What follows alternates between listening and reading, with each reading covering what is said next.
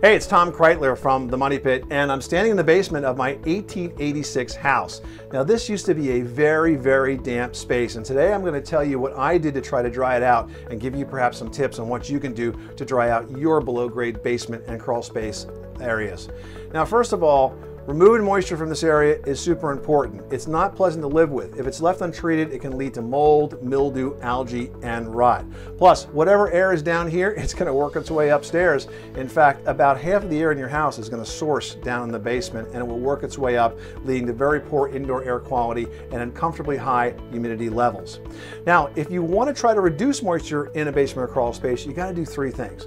First, you got to clean your gutters. Make sure those downspouts are extended away from the foundation perimeter. Improve the grading so it slopes away, and install a dehumidifier.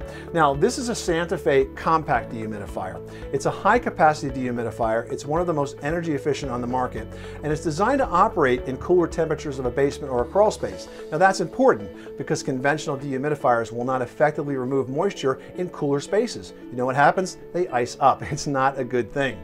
So this particular dehumidifier from Santa Fe removes about 70 pints of water a day, and it works out off a gravity system or a condensate pump system, so there's no emptying of buckets of all of that moisture that it's going to pull out.